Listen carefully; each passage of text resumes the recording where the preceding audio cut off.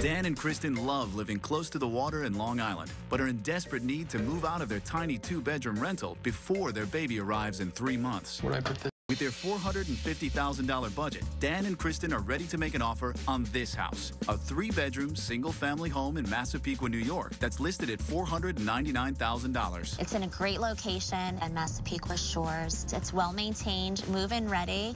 It has everything that we're looking for. But is this the absolute best house for Dan and Kristen? Before this couple makes an offer, 2 brokers will each have 1 shot to beat the house. JoJo Jones sells with her heart.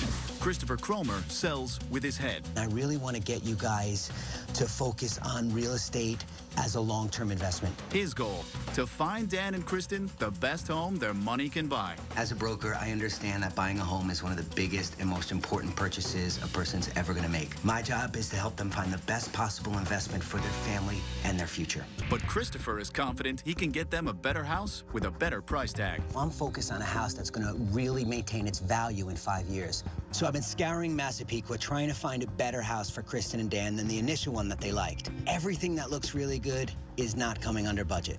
No, that's going to be too much. So I decided to get creative and think outside the box and find maybe another community that's on the South Shore, closer to the city, and that would still work for them. I found this great town called Baldwin. In Baldwin sits this charming 4-bedroom home. I love this house myself, and I think they're really going to fall in love with it once they see it. Oh, wow. Come on in. Oh, I like the fireplace in here. Beautiful fireplace. Very nice.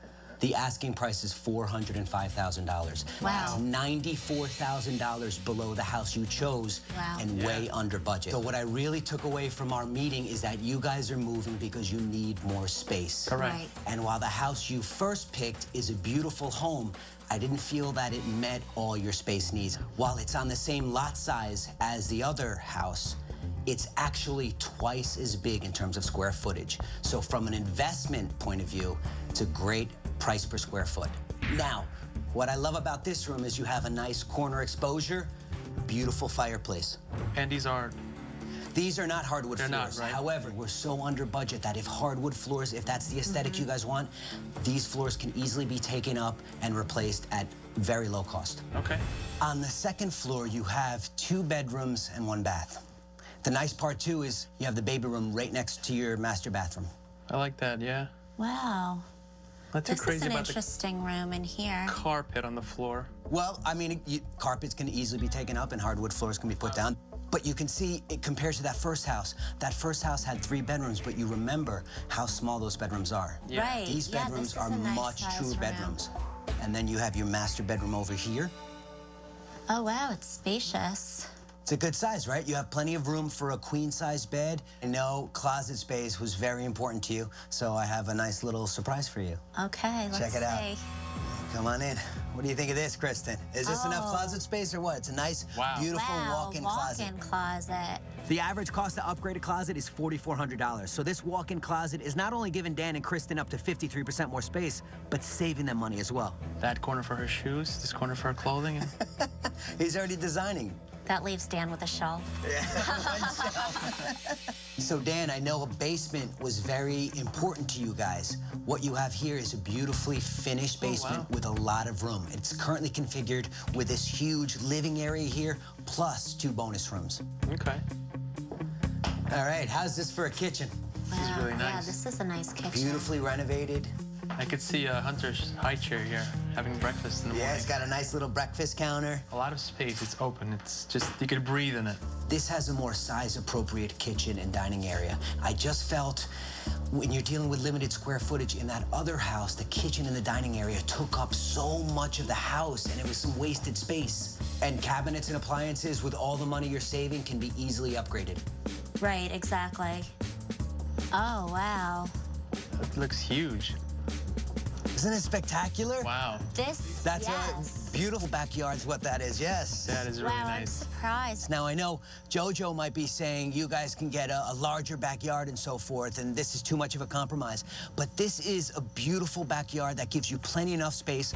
Our 1 dog, Tia, is 75 pounds. I don't know if this is enough exercise space. Probably not for a 75-pound Tia, No. but you're 2-minute walk from a huge dog run in a beautiful park. Right, that's true.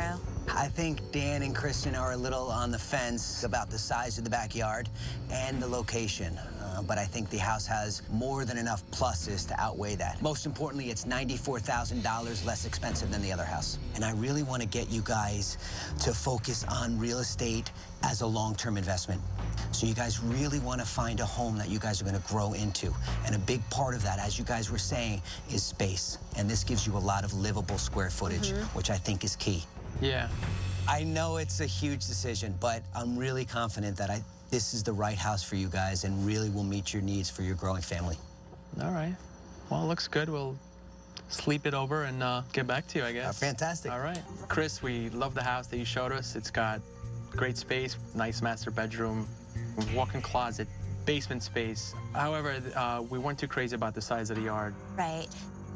So, guys, it was a really tough decision to make, but ultimately we've made up our mind, and the house we're going to go with is... We decided to go with JoJo's. I'm so excited. Oh, man.